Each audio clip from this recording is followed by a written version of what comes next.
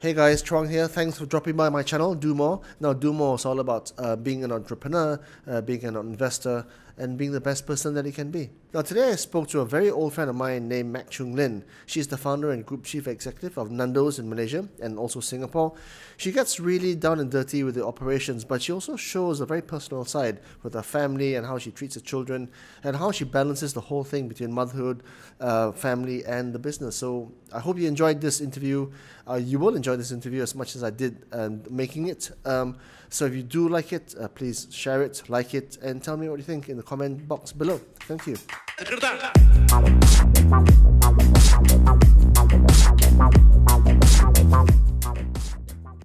Chung Lynn.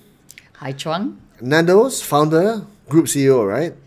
Founder, group CEO, yes. Wow, okay, so it's been about 22 years? Yeah, 21 years to be exact. 21 years, yeah, because I remember your first outlet opened in Bangsa. 1990. Big outlet, right? And I thought, oh, this is interesting. Tried it for the first time, amazing, blew my mind.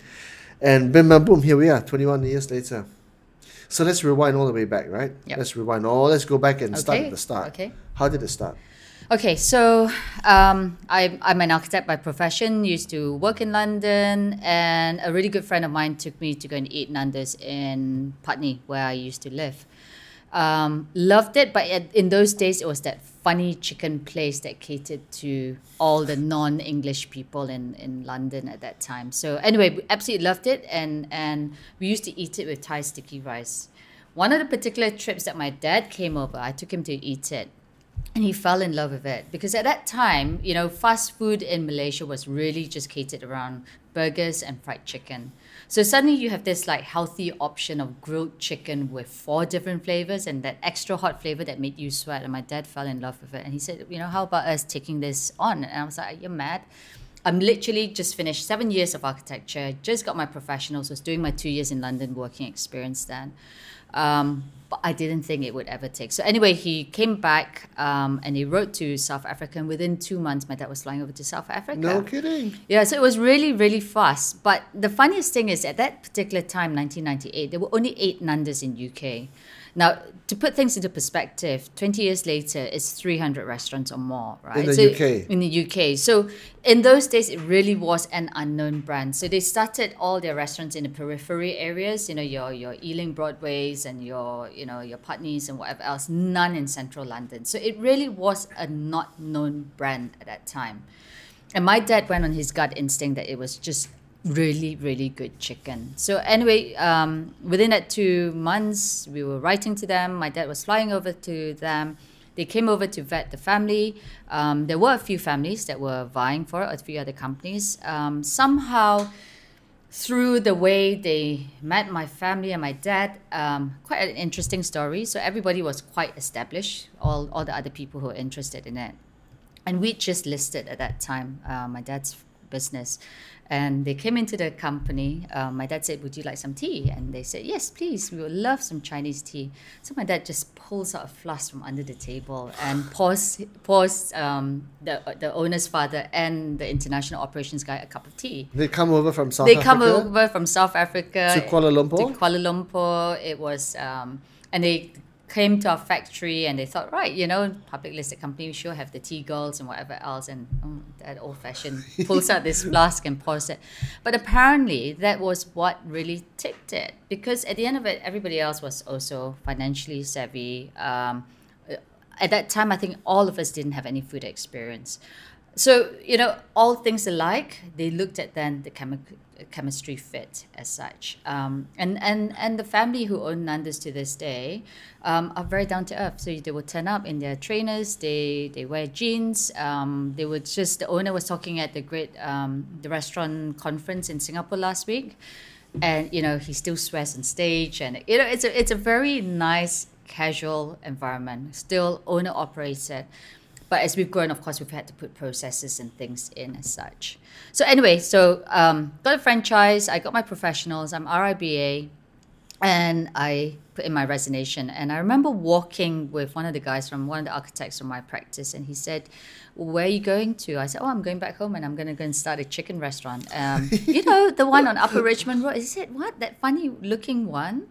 But how things have changed, you know. I mean, in that 20 years, the brand has just gone to such a different level.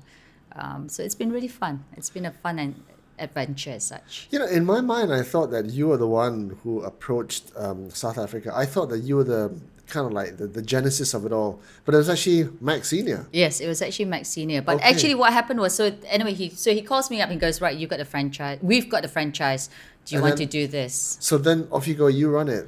Wow. So it was kind of I call myself an accidental entrepreneur in the sense that what do we know about food, right? Yeah. Okay, fine. You give me this challenge, I will take it up. But I really didn't think it was going to be a long-term thing. I thought I could just come, start it up. Very naive, right? I was 25. So I thought I could just come back, start it up, and hand it over to whoever it was. But of course, once you start something, there's no such thing as giving it off again, right? And it's your baby and you just want to take it on. So 21 years later. Have you tried talking to your dad in the last few years about what was going through his mind when he went through this and approached South Africa? And then did he want you to become an entrepreneur? Did he not want you to become an employee? Did he want you to have your own business? I think at that point we had just listed. He wanted some diversification. I think it was an opportunity for him to also bring his daughter back from England. I was in England quite happily going to get married. My fiance at that time had just proposed, so he was quite clever, right? He brought me back home and gave me an opportunity to run my business, and so yeah. But food was very, very new to the family. You know, we're quite a construction family as such. That's right. Yeah. It still is, right? With your family business. Yeah. So in the early years, kind of been easy, right? Okay, the financial supply notwithstanding, operationally, how difficult was it? I was quite lucky in the sense that they appointed an international operations guy, and we actually offered to take him on for 2 years in Malaysia. So we had that help from an operational background. So from South Africa, I so we had a see. South African guy based here. The other thing is when you start out as a first restaurant, you do every single thing yourself, right? So you get to do the marketing, you do the back of house operations, you learn every single thing. So, you know, to this day, when I walk into a restaurant and people try to fib me that the machine's working or not working, you know, because you've worked every single station, right? When you start a restaurant, I mean, you have people complaining, you had to deal with customers, you had to deal with people turnover, every single thing, right down to why is the chicken pink, you know, and that's got to do with quality of water and everything. And so, you know, everything you get to know.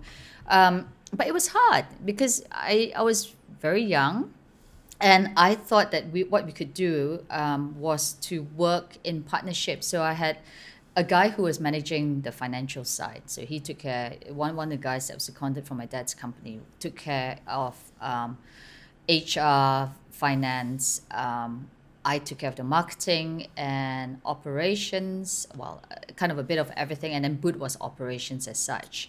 But any decision that we made was done in unison. And then one day, our partners came over South Africa. So we were 70%, the Mac family, and they were 30%. Okay, so they take equity in the local business They as took well. equity. That's So they were interesting. really interested in the Malaysian. Okay. They thought that Malaysia could be a stepping stone into the rest of Southeast Asia as such. Did that turn out to be the case? Yes. Well, so far, we've only got Singapore. Okay. But, you know, I'll talk about it later. But basically, in the last 3 years or 2 years, they've now bought more into the business. So we're now 51-49 partnership. Okay. Because they really do see that Southeast Asia will be the next stepping stone in the future. And they are right in saying that. And because we've got quite a big central support structure or head office structure, it would make sense to use this as a platform for expansion as such. So a lot of entrepreneurs, at the very start, they cite financial constraints as one of the biggest challenges. Did you ever have that, or did you not, because you had a listed co behind you? So we work independently from the listed co. So it's a private entity. But knowing that you had the support was good. However, we expanded too fast. So if I had to go through the challenges and the failures as such, or the learnings that I had in the early days, was store opening, right? So everyone wants that glamour of opening more than one restaurant. And you speak to any new restaurateur now, they go, I got 2, I got 3, now suddenly I got 10, right? But what happens is landlords are constantly chasing you to open in their shopping centers or sites, whatever it is. And you think, wow, I can have one here, I got another one, and suddenly I've got 10. But we hardly did any analysis and numbers and things. It was all gut feel. You walked along, you see lots of people, you think, perfect, right? But you don't realize that from Bangsa Telawi, our first restaurant, we opened Subang Parade, which was still a middle income place. Then we opened Chinatown, central of KL, still okay. But our 4th, 5th, 6th, 7th, we started going out into Cheras, started going out into Kajang, because you think now you can't go too close. You think you can go into the outskirts. But then the person that lives in Cheras and Kajang and all that has never ever heard of Nando's before. A lot of the people who knew Nando's in the early days knew it from Australia, funny enough, not from the UK. Okay. So people who had studied in Australia knew Nando's, and that's where, we really started our platform of people as such, our early adopters. But then when we started going out into the outskirts, they were more price sensitive. They didn't quite understand what was a fast casual. The other thing that was also given to us was we were a table service. But if you look at UK and the rest of the world, it's something called hosted cockerel, right? So you go to the counter, you order, and the food is delivered to you. So in the UK, it's that format. In Australia as well. They decided to give us a table service, but the counter was 50% of the restaurant. So it created a lot of confusion in terms of where we stood from a positioning point of view. And then because the food's cooked to order, you were deemed slow. And because our pricing was slightly higher than fast food boys in those days, we were deemed expensive. So talking about cash, you start with enough money, but when you realize you're not having enough of the cash flow in terms of sales and all that, you do have contractors coming knocking your door. Sure, you have all those things. And I was very, very lucky. I had that strong finance guy who was able to manage it. But you can only last for a certain amount of years. And I think within 3 years, we realized we had done, we'd expanded too fast. We'd opened in the wrong locations. And we decided we would consolidate everything. We shut down quite a few and basically started from almost a few base restaurants again. And that's when our South Africans, I was very lucky that the guy who was the international director then was almost my mentor. Every 3 months he would come in and he would sit me down with the P&L and go, what are the financial drivers? What are your GPs? What are your key drivers as such? What's the percentage of rent? What's the percentage of food costs and everything? And to this day, I've got all those numbers and percentages drummed in so much that I can look at the P&L, I can question the team very, very quickly. But it was great that I had him there. And he was very good strategically, and he basically said, right, you can no longer just look at site selections like that, right? You really, really need to understand who are the people who use Nando's. He used to say, do they have green hair or do they have red hair? And then when you go and look at the different sites, are there enough green-haired people who are eating who would be your potential customers? And then from there... So what's a green hair and a red hair? so for instance, we're a middle income 25 to 45-year-olds, right? But are you, do you eat Nando's, or are you a transient? Are you using Nando's as a destination? So understanding how people use different restaurants in different locations was one. So that was one of the things. The other thing was also knowing what your competitors did. And it was quite easy to actually find out what your competitors did in terms of sales per location. And from there, you could then gauge... How do you assess that? Just anecdotally? You know what, from all your, you could do it observationally. So you could go into a restaurant and you could literally sit in a restaurant and count how many customers they have. That's right. The other thing that we always used to do was also count the amount of people that walked past our restaurants and how many actually came in. So that was a drop-in rate as well. So from there, you could then go into a new site and say, right, the amount of people who walk past, that's like a Maluri kind of restaurant, drop-in rate would be 10%. It's a drop-in rate of 30% or whatever. So we became a bit more methodical. The other thing is also, you also have a lot of staff who were from McDonald's, KFC, Pizza Hut, and everything else, right? So you slowly build up a database of their sales numbers. And you now know, as a percentage of sales of McDonald's, you are maybe 50% off. Pizza Hut, you maybe do 30% higher. Or Kenny Rogers, you might do 30%. So you eventually work a gauge of the kind of levels in terms of projection of sales, and then by the time you go into you get offered a new site, you can go, there's a McDonald's, there's a Pizza Hut or whatever in that location, and you can do a projection of sales from there as well. So that is really getting quite method. So you try and isolate all those duds, because inside location you can never get it 100%, of course. Correct. But you try and get rid of as many uncertainties as you can. So we slowly got a bit better in that. So that's how we learned. The other thing that was really good also about having a mentor as such, or a partner, was they really challenged me over the years in when to step back, when to put the right people in and things. Because, you know, now mentoring a lot of young accelerators and young entrepreneurs, the biggest fear is always stepping back. Do I lose control? Can I trust people? And how do I recruit the right people, right? So working through JDs, when was it time to step back? Job descriptions. Yeah, job descriptions. What is the type of people that you need to suit your number of restaurants? How many do you need for the next 5 years of growth, knowing that you're going to grow 10, 15 restaurants? How are you going to structure it? What's the type of person that you need from a marketing point of view?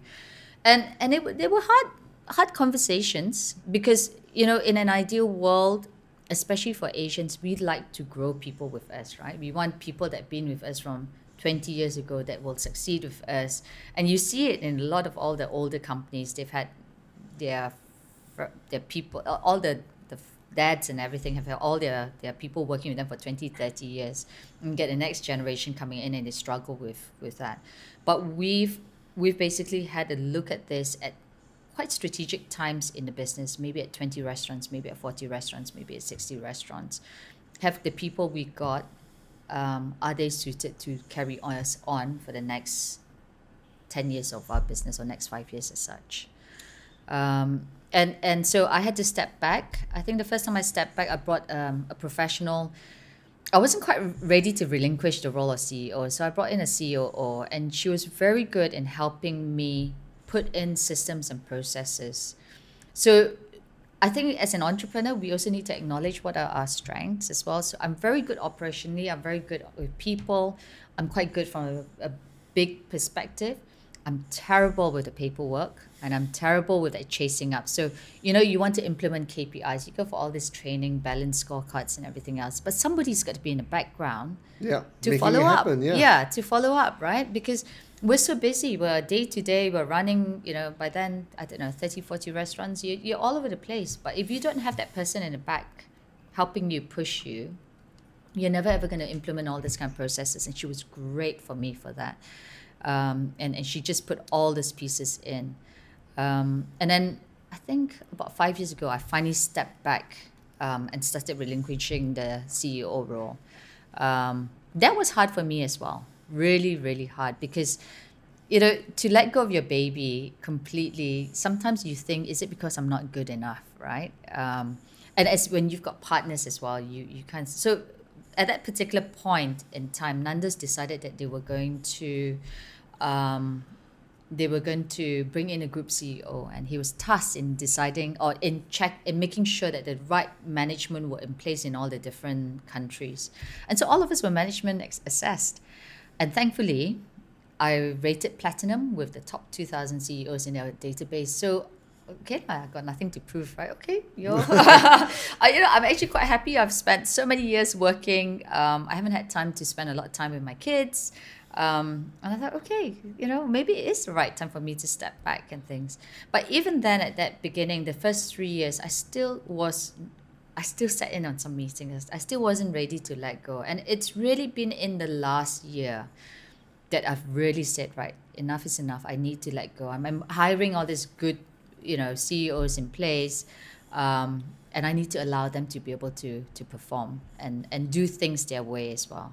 What did you think were the characteristics that are the most important to you as an entrepreneur? Resilience, yeah. Perseverance. You know, People give up very, very easily now. Because things will go wrong. They will go wrong on a daily basis. Every single day, something will happen. Yeah. And the question is, how do you deal with it, right? I'm one of those that thrives on challenges. I actually work better when things are not going so well, because I actually put things in place and run it. When things are kind of going, you just you kind of you float along and you just kind of do it. But sometimes when you've got a challenge, it actually makes you do something and gets you a bit more excited. Resilience though, and if this way doesn't work, what's the other way as well? Because quite often enough, let's talk about restaurants. So as I said, not all restaurants do well.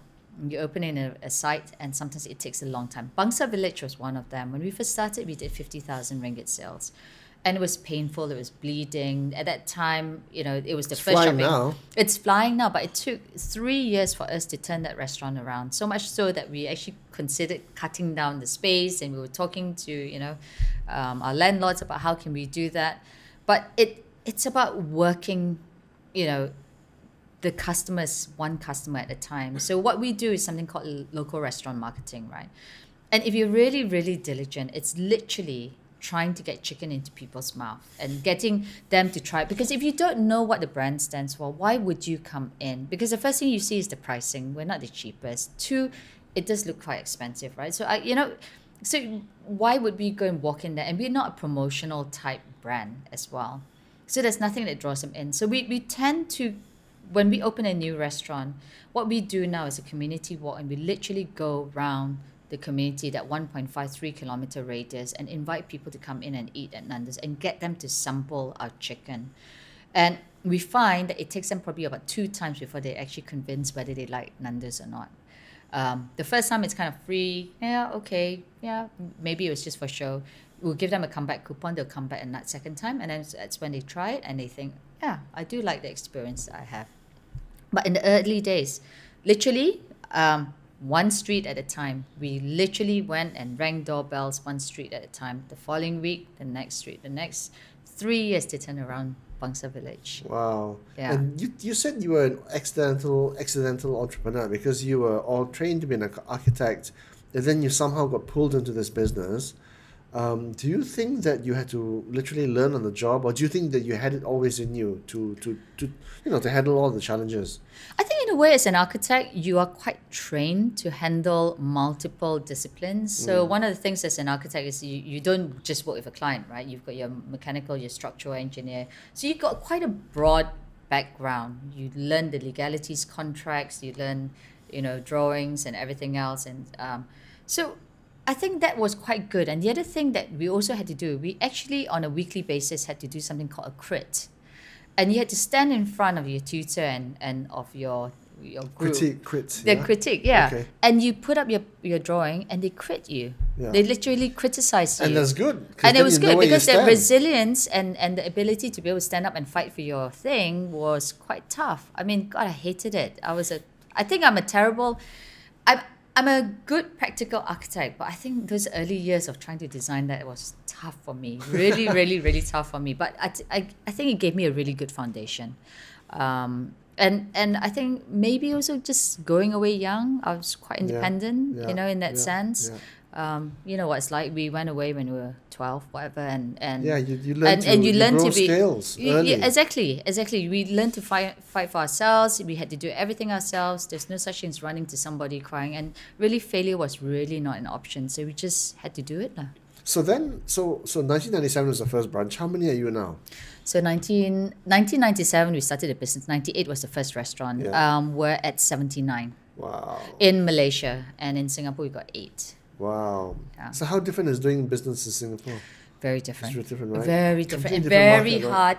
Right? It's so close, but the culture is so different. So, we thought that going to Singapore was going to be quite easy in the sense that same color, same type of people. Yeah. And it's literally half an hour away, right? Yeah. On the causeway, across the causeway. You would think the mindset's all very similar. The chicken goes into Singapore as the cheapest chicken in the world. It's sold to us as the most expensive chicken in the world. So our chicken is 30% in Singapore, 30% more expensive than the chicken in Australia, UK. What? How's that possible? that's why Singapore is one of the most expensive countries in the world. So production costs and labor costs is very expensive. Wow. And they buy all the chicken from Malaysia. So it's just... you literally ship the chicken from Malaysia Well, to we don't Singapore. ship it because DVA there, I mean, is it DVA? Yeah. They don't allow us to ship it. They will bring the chicken in, and chickens are slaughtered in Singapore itself. So the full processing is done in Singapore. But rentals is the other thing that has been very tough for us in Singapore. If in Malaysia, rentals are between sort of 15% average, Singapore is 30%. And then you've got this conglomerate of big landlords like your Capital Land and things, and they're very non-negotiable as such. So it's been very, very hard for us. From a top line, we're actually doing quite well, but from a bottom line, Singapore is just painful. And funnily enough, so when we first started in Singapore, we decided that our strategy was to hit the early adopters, right? So now Singapore is a bridge from Europe down to Australia and things. People travel a lot, and people, it's the entry into the rest of Southeast Asia as well. So it's quite a strategic location for the Nando's group. So the first 3 were along the Orchard Road belt, and that was very good. Wow. And to this day, we still do very well. We're not in central Orchard Road, we're sort of, Chung Lynn, and we're Plaza Sing and Bugis, but they still do well. Yeah. But then what we did was we started opening in the outskirts, the heartlands, and it's like going into a different country, because you think it's a city-state, population of 5 to 6 million, but the income group, household income is completely different. The disparity between the people in that central belt to all the heartlands. And so we've had to do 2 lots of strategic turnaround in Singapore, because we opened huge, and Singapore loved their novelty, right? So if anything's got a queue, people flock to it. So it's the herd instinct, right? Yeah, but Singapore particularly. So the latest one, Shake Shack in Jewel and ANW, the queues are long, massively long. When we open, 3 months of hour-long queues. Wow. That is how, the first restaurant made its money back in 6 months or less. It was just so fast. Oh, yeah. And then we opened our second and third very quickly, and they made their money back. And then the rest just bladders. It's just so painful. Wow. But one of the things that we did was to bring in a Singaporean GM, and she basically said to us, "You've got to go halal." So we used to sell, UK style, got alcohol and things. In Singapore, not in Malaysia though. In Malaysia, before they changed the halal, the JAKIM laws, you could have individual halal licenses in each restaurant. So we used to have, in Batu Ferringhi, we used to have alcohols, Sungai Wang, but then they changed it, so it's a platform, blanket halal. So we took it all away. But we also found in Malaysia and Singapore, the sin tax is so high that it actually wasn't worth you coming to Nando's and having a wine or beer. It was too expensive. It just kills you. It was too expensive in relation to your meal. So in the UK, you could have a bottle of wine for £10. Your meals maybe £7-8, right? So proportionately, it's kind of right. Malaysia, the cheapest you could sell your wine maybe 40-50 ringgit on the table, right? Your meals maybe no 50. Way, not even 40. Yeah, exactly. So like 70, 80. Yeah, those days like when we used to sell. But the disparity is huge. And so people didn't buy wine. The odd beers sold in places like Batu Ferringhi, so you had a lot of the tourists. The rest of the places didn't sell. And it was the same in Singapore. The mindset was, if you're going into a shopping centre to eat, I'm not going to have a beer there. And so I guess maybe the culture is slightly different. But then so June, who was our Singapore GM, said, you've got to go halal. And actually, a lot of the landlords have been already asking us, and we couldn't understand why. 18% Malay population there. But actually, it's exactly the same as Malaysia. If you and I went out for lunch with our Malay friend, our colleague, he or she would dictate the lunch meal, lunch location.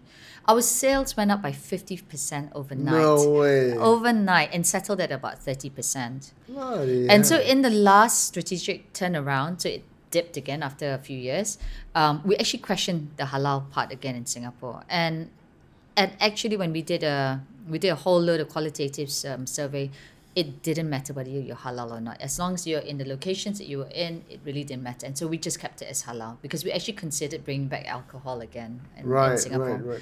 But anyway, we've decided halal it is for now. Yeah.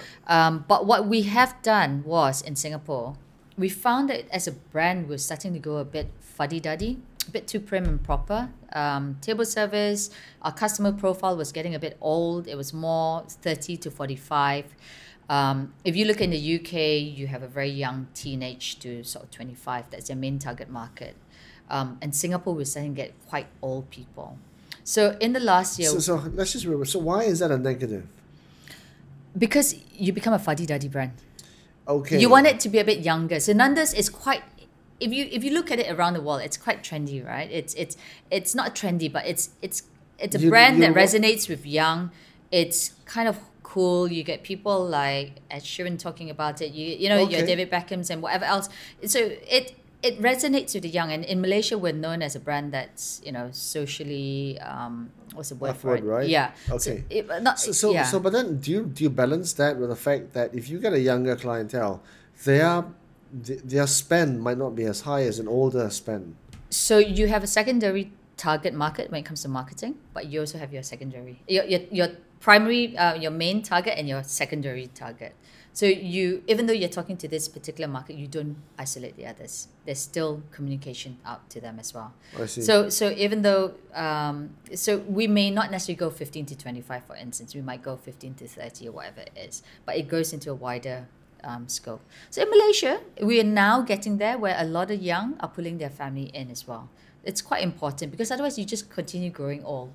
And so Singapore, what we found was so we did a survey in terms of pricing, where we stood in relation to our customers, to our competitors. Lunch, we were very expensive compared to our customers. Dinner time was okay. So people are willing to spend more at dinner, but lunch, they all want cheap, below $10 and all this kind of thing. So we did a whole lot of things. We decided to change it to hosted cockerel. We dropped our pricing. We took away service charge. You now order at the counter. It's that much faster. In the last 2 months, we've now got online table ordering as well. So you can actually order at the table, pay at the table, and it's also seamless. So we're moving things quite fast, but it's easy when you've got 8 restaurants in Singapore to do those kind of changes. At some stage in Malaysia, we might. It's not on the table at the moment, but we will look at that in the future. You're very operational, aren't you? You're literally down on your knees and your elbows on the floor doing all the scrubbing with the rest of the guys. You sound literally like you're still in the trenches. Not really. No? Not really. You I'm just really aware. know your I'm just aware of what's happening. That's all. After 20 it's years. still my business, right? Yeah, yeah. So I've got a great GM in Singapore now. A young guy. He's a 29-year-old guy. So he's from the UK team and he came on board. He understands the culture of the business. He's young. He brings in a bit more energy and things. And he's been instrumental in converting this, right? Bringing in that energy and that liveliness into the business. So how does an entrepreneur, after 20 years, how has it evolved for you as someone who does business? Has it changed? I know in terms of the energy for sure, because you might not be as energetic as you were at, say, 29 or whatever, right? And also the passion. How do you... I don't know, right? It's just an assumption. You go through ups and downs. Yeah. You definitely do. So, I think in the last year, as I stepped out of the business, I had to find myself again, right? Because if you've been driven for the last 20 years and been so operational, as you said, I really knew what was happening and things.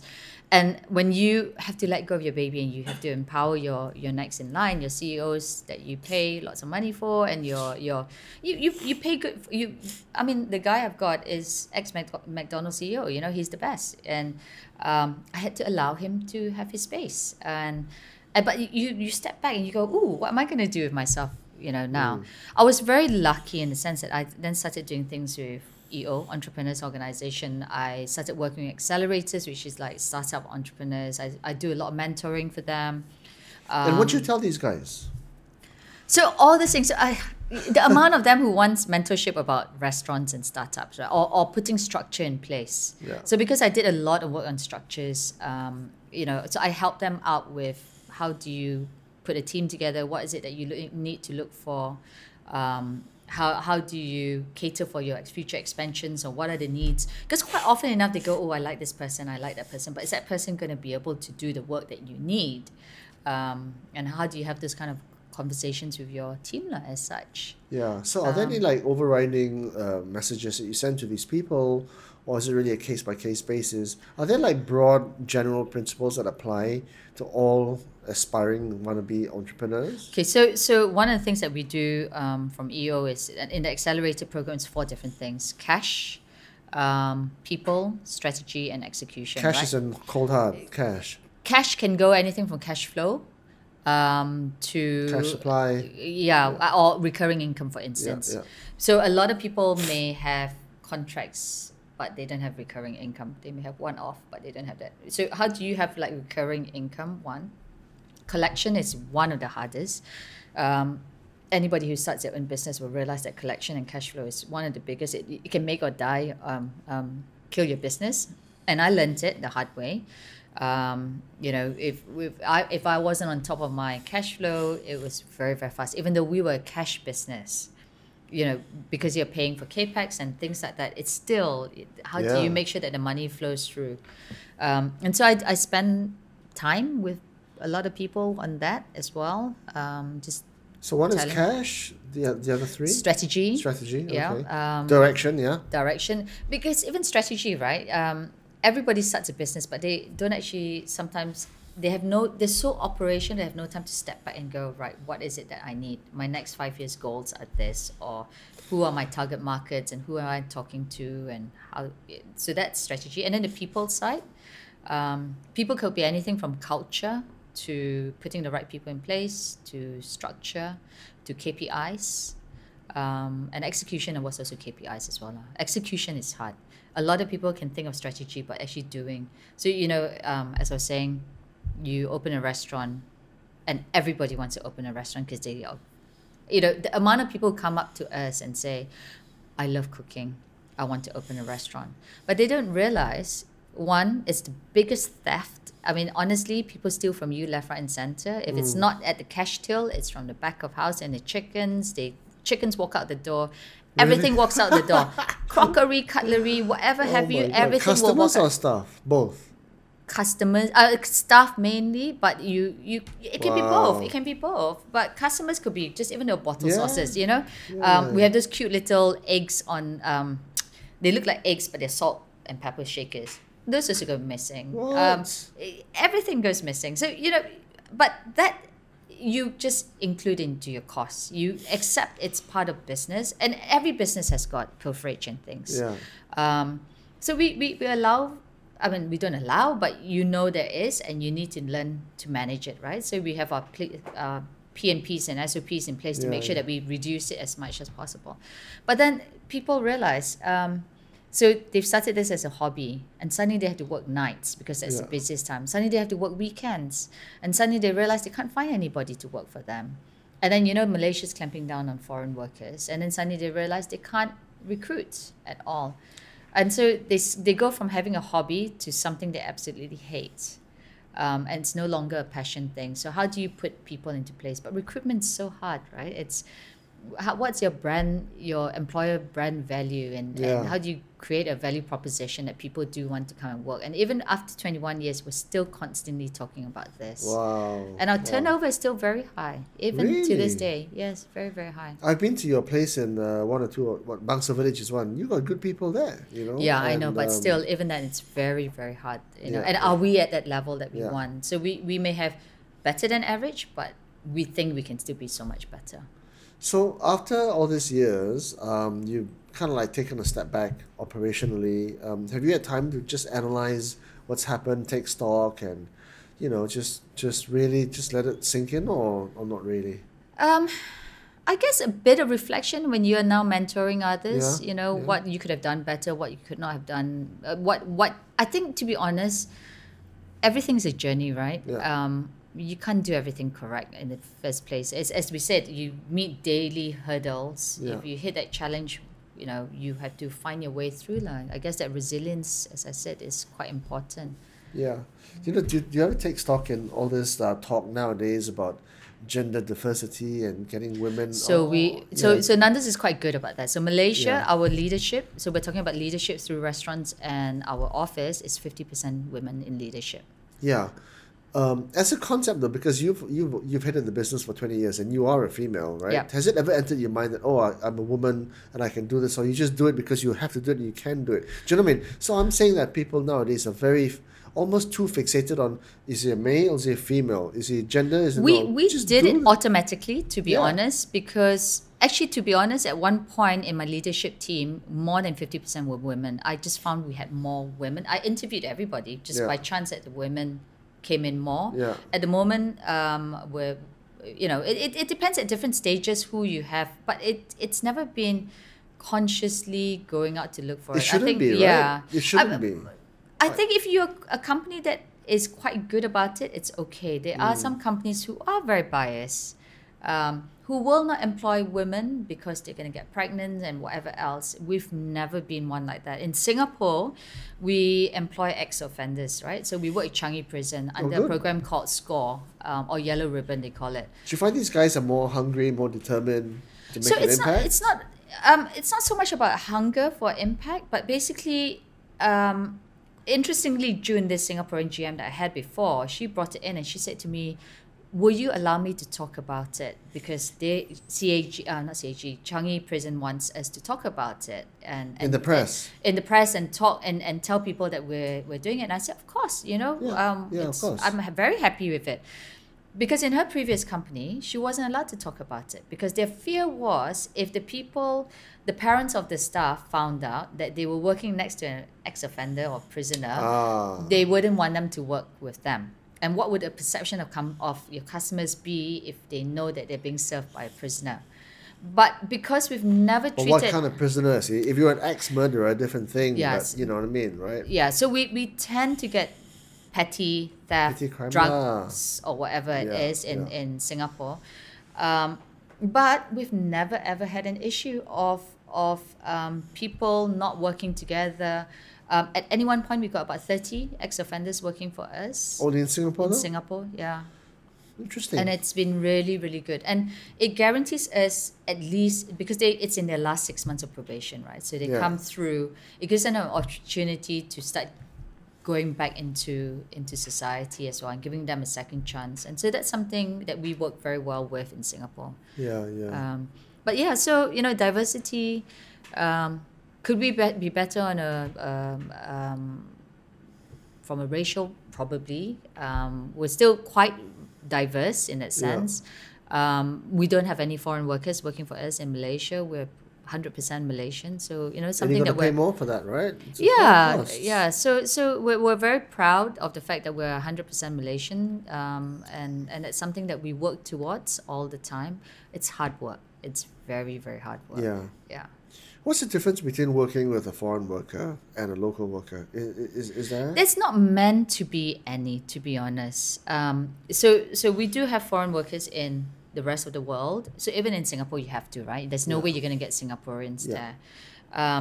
But you're meant to treat them all equally. So we have something called the Nandoka deal that we've signed all around the world. So if anybody who works for Nando's is called a Nandoka, you are treated equally. Nandoka, yeah. Okay, Nandoka. Okay. Yeah, Nandoka. So everyone's supposed to be treated the same. But in different country structure, it depends on your, whether you're outsourced or whatever. So in a Malaysian context, it's very, very hard to recruit foreigners under your own work permit, right? And as you know, outsourcing is not legal anymore in Malaysia, so we don't do that as well. In Singapore, the structure is we have got quite a diverse crowd of population. So and they've got a quota system in Singapore. So for every one Singaporean, you might be able to allow, for every 2 Singaporeans, you might be allowed 1 Malaysian, for instance. Yeah. So it really depends on different country and different nuances as such. So I've got to ask you, right? So, if today, 2019, you're given the opportunity to start an F&B business, would you do it? Or would you just is it too hard now? So if you had asked me that a year ago, I would have told you no. Definitely no. I was tired. It does take a lot out of you. It's for the how? Yeah, okay, go But on. now I'm at that stage where if I had to, I would probably want to buy into a company that is already established, so I don't have to start from scratch. That starting is very hard because You want the footprint already. I would like at least an existing crew or people working. I don't have to go and recruit from scratch. There is a bit of a brand there that I can develop more. Because to start everything from scratch, that startup branding, to put a team together is very, very hard. I cannot tap from the Nando's team because that's a JV structure and that needs to work independently. So if I had to start again, I would have to start from scratch again. So from a personal standpoint, because, you know, obviously in the last 20 years, it's also been the most important from your family's perspective. You got children, you got a husband as well. Were there sacrifices? Must have been, right? Definitely. Yeah. I mean, how did you do all that? if you have your own business, you have got the flexibility of saying, I've got a parents-teachers meeting, I'm going to go at lunch. Or I've got a sports game, I'm going to go. But realistically, I traveled a lot. I wasn't around for a lot of things, and you always got meetings and your head's not always 100% at home. Right. So, and we're a 365 day a year till 10 o'clock, 11 o'clock type business. Theoretically, it's an all day 365. Yeah, right? it's 24/7. So there's definitely sacrifices. And that's why when that opportunity came for me to step back, I knew it was right. It's very hard from a personal ego to say, let go completely. And I think in that last year, I was able to then say, it's time. I was tired, you know, and it's not fair in the business when you're tired and you're no longer being productive with the team. And I really wanted to be able to spend time with my kids then. They are now teenagers. They're going to go away soon, and it was time to really give back to my family. Yeah, because 0 to 10 years old, I've got children as well. 0 to 10 years old, they're very demanding.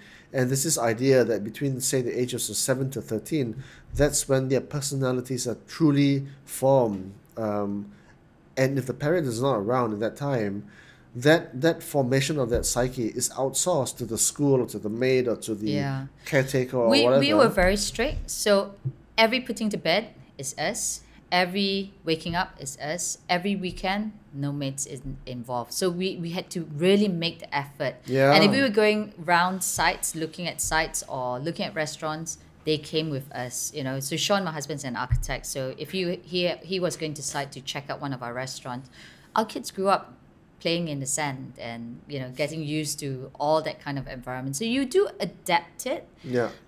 But there are definitely sacrifices. Do you talk to your kids about doing business, and do you pass on any of that ethos to them? We Not try really? to at the moment. I think they just see us as the nagging mummy, you know, do you know who I am and why is the chicken not good enough at the moment? And that's it. You know, it's obviously entrepreneurial families. They it's always business at family dinners, right?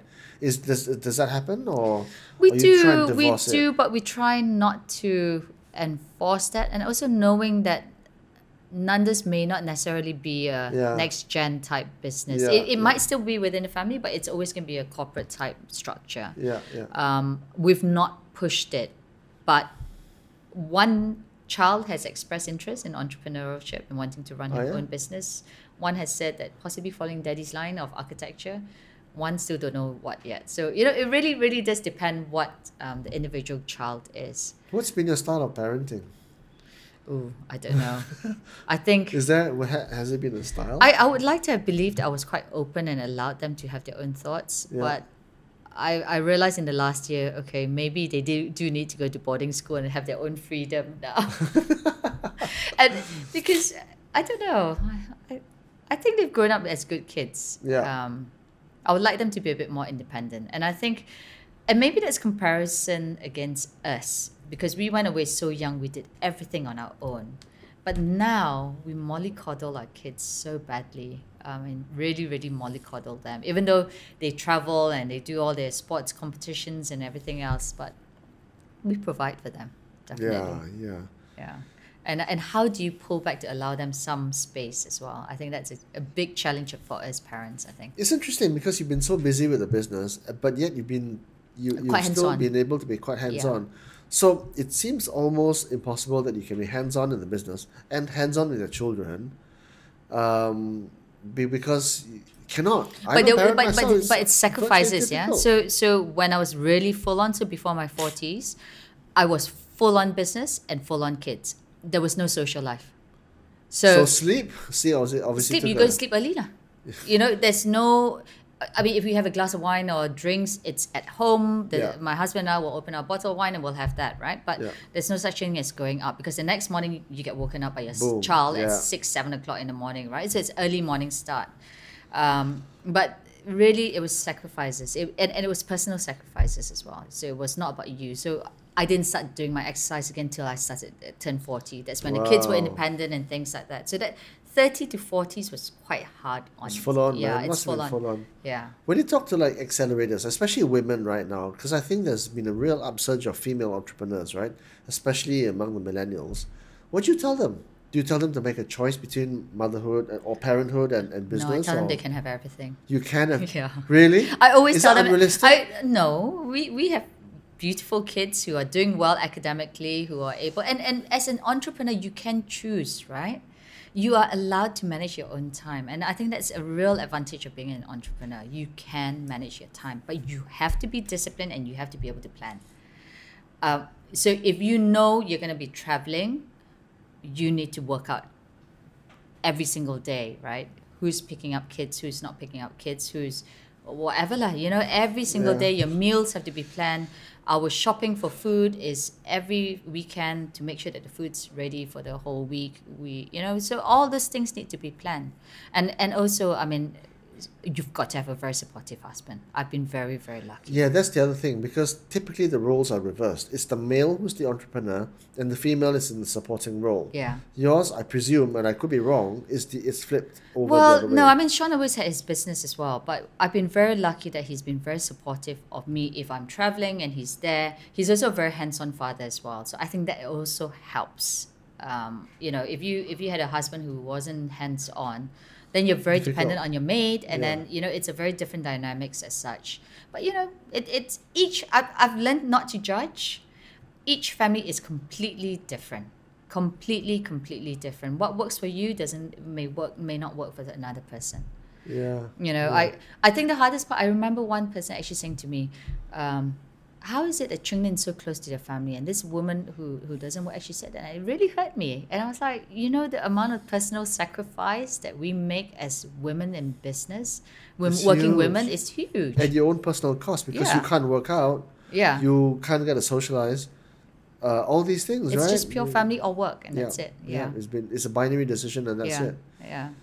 So when we turned 40, it was like, okay, that's it. You kids are old enough. I'm gonna do my own thing. So how has life changed? Because you and I are same vintage, right? Yeah. I certainly feel the beans, okay? I'm not going to out your age, nor mine.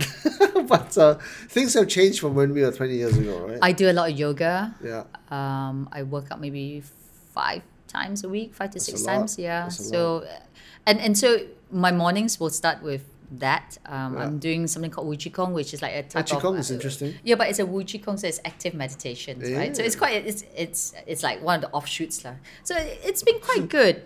And then traveling a lot more with Sean as well. Just, I think just the two of you without the kids?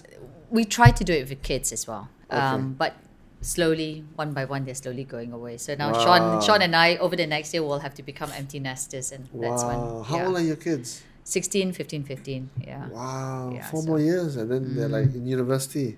And 2 more years, university. Oh, 2 more years? 17? 18. 18, shit, man. Yeah. Scary, Time right? must fly, right? Exactly. Does the passage of time scare you? It does. Do you know what I mean? It 'Cause does. it's just like that, right? It does, because I think suddenly we've gotten used to life as it is, and over the next 2 years, it's going to change dramatically. Yeah. So how are you preparing for that? Don't know yet. I actually had to go and see somebody because I was a bit lost when I stepped back. And I said, what's my life purpose, right? And this guy was one of those, talking about life purpose and things. And he said, why are you so interested in the destination? Your journey is part of your discovery as well. So it's quite a change in mindset. Interesting. But we're so driven. When you've been working 5-year goals and 3-year goals for the last 15 years, it's always there's a destination to hit too, right? There's always a budget to hit. There's always a whatever. And then your kids' exam at the end of the year. So there's always something. And suddenly it's like, where's our next destination? So we don't quite know. I am at a stage where I am saying, maybe it's time to look at something else. So be it a business or whatever. I haven't decided. So I kind of another feel business. I don't know. Is it business, giving back, or what? I'm ready for something. I don't know what it is yet. So I'm still on that journey. But I think coming soon. I don't know. Let's see. Interesting, man. Interesting. Look, I mean, we've got a few more minutes left, but I just want to get your thoughts on maybe what it all meant, you know, how life has taken this turn, you know.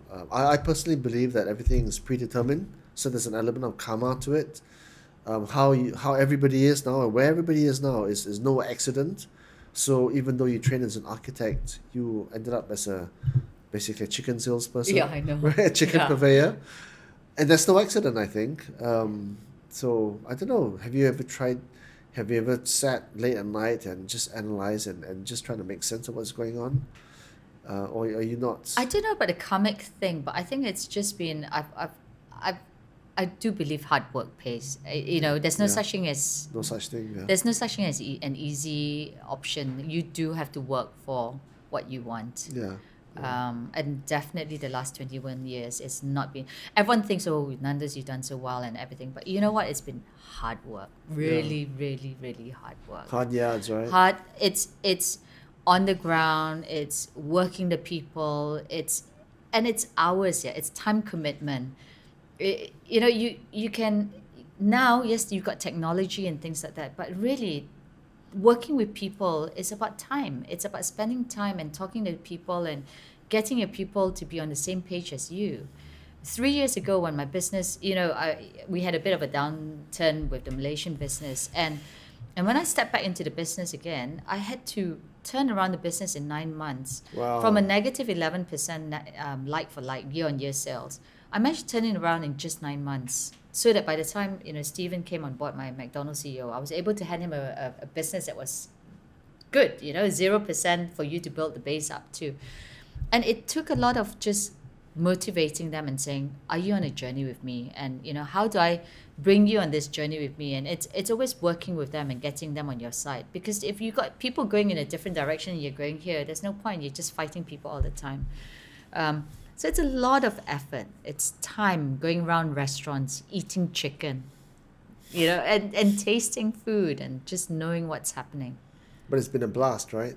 It's been fun. I wouldn't have, you know, if you ask me again, would I do it again? Yeah, definitely. Absolutely, yeah. You loved it, right? I did. Absolutely loved it. I don't think I could ever do architecture. Definitely not. Like Chung Lynn. Thank you. Comes, yeah. Thank you very much. Thank you. It's been a pleasure. Thank you. Thanks for inviting me.